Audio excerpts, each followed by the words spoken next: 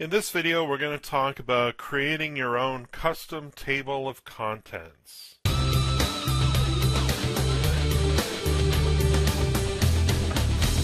Okay, let's get started here. So, first of all, let's talk about why you'd want to create a custom table of contents.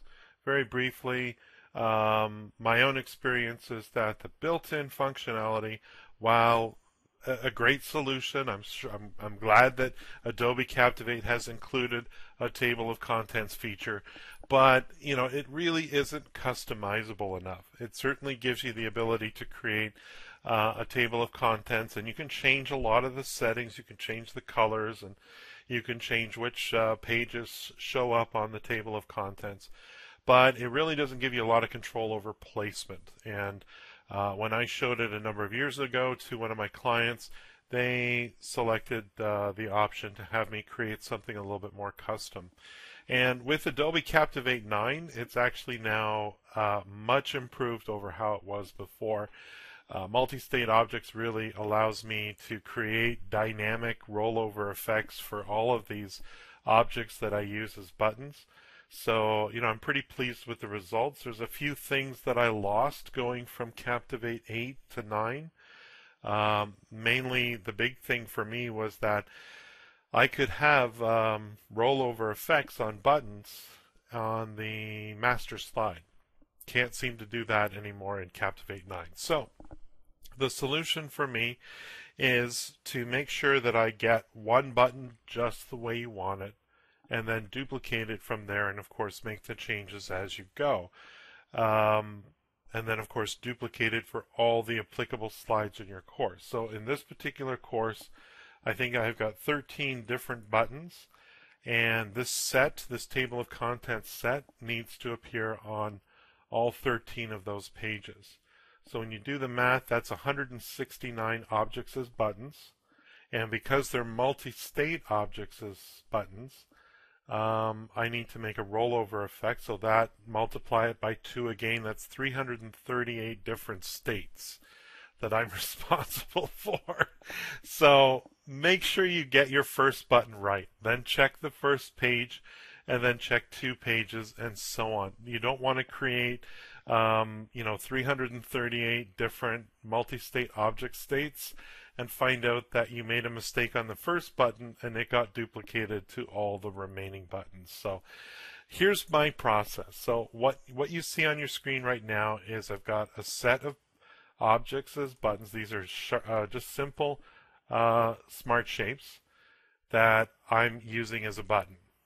And the action for all of these, and I've placed these specifically on a slide that is not included as one of the 13 links that I'll be linking to or jump to slides.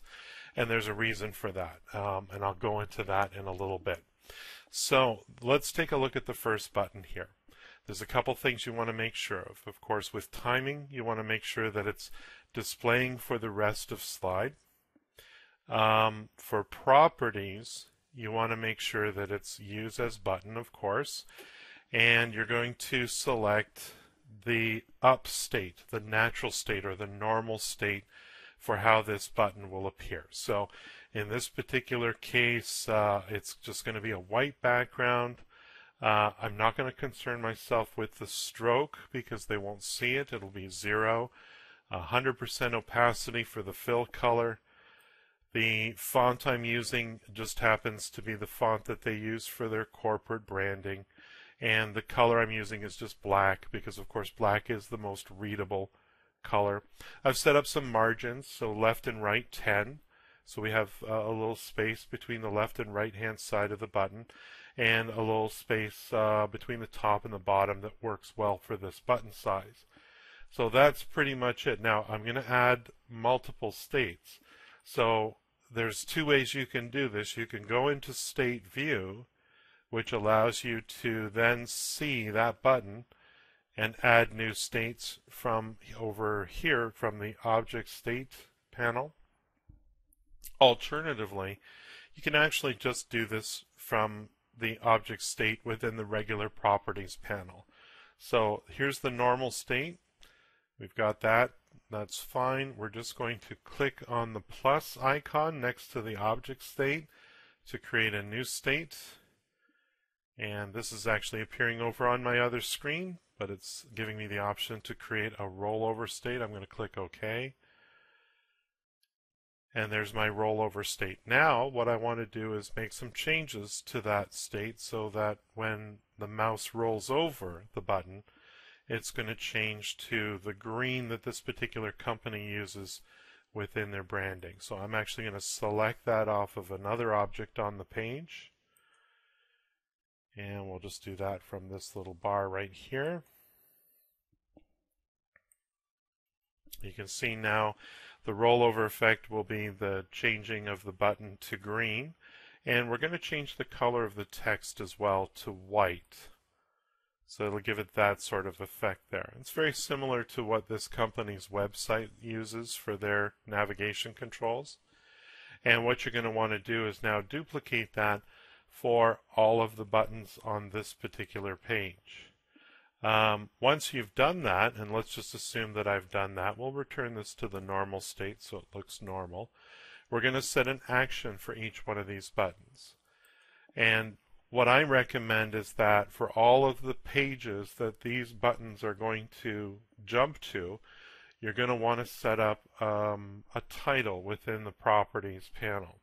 So for example, the page that I'm on right now is called Course Instructions. You can type that right into when you just click somewhere off in the scrap area and you look at the Properties panel for this slide. It'll give you the option to type in course instructions. And then of course I can do that for all of the remaining other slides within this course that I'm planning to navigate to. The reason you do that, and this is strictly optional, it just makes it a lot easier to find the right links when you're setting up your table of contents. So for example, the GTAA policies, we're going to change that action to jump to slide, and in this case we're looking for slide number 4. I know it says something different here, but these are actually the names of the two policies that button is referring to. And we can do the same thing for our introduction button. We'll jump to slide, and again we're looking for number 5 because that's the introduction slide.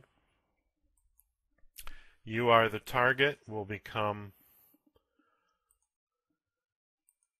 slide number 6 because it's you are the target. So you can see it's very easy to match those up. Once you're done, once you've done that to, and test it, preview it, make sure it works. Make sure everything is working the way that you want it to do. There's one other thing before we get into copying this to other slides, is that you're going to want to check something here. And if we go into the Edit drop-down menu and select Preferences, and what we're looking for is we're looking for the quiz preferences, and we're looking for the type of quiz and how it's set up. If I go down to Settings underneath Quiz and look here, Required, and the drop down here, there are 4 choices available. So in this particular course I have knowledge checks every couple of slides or so, and of course I have a final quiz at the end of the course. If I set it the way I've got it right now, answer all, the user must answer every question to continue, what's going to happen is that it's going to prevent them from navigating past any question slides, including knowledge checks. Even though the knowledge checks don't contribute to the final score, they are still question slides. If I make this optional, which is the first option, the user can then of course click on any of those buttons at any time within the table of contents. Now, neither one of those scenarios is correct. It's obviously up to you, and perhaps it's up to your client as well. But the reason that I bring this up is that if you set it the way I've got it here, and this is actually the way this particular client wants it, they don't want users to be able to skip content. So the end result of this, if I select answer all, the user must answer every question. And if they try to click on the conclusion button before they've reached the conclusion page, it won't take them anywhere. It won't allow them to navigate to that point. They'll only be able to click on the items that they've already visited, or the items that there is no knowledge check question between them and that particular page of content. Hopefully that's clear.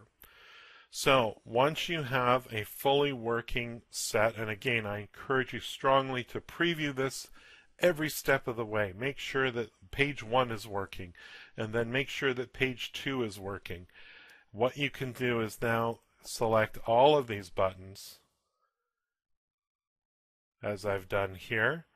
Select copy, and then of course you can now paste it onto any of the pages where the table of contents will be applicable. Now there's something to keep in mind about pasting it into certain pages. So all of these are fine. All of those jump to slide success actions are fine. The only one that's not going to be fine is this first one, because now I'm actually on the GTAA policies page. And what it does is that it points to, because this link previously pointed to the same slide that we're pasting it onto, that action gets converted to continue, a continue action.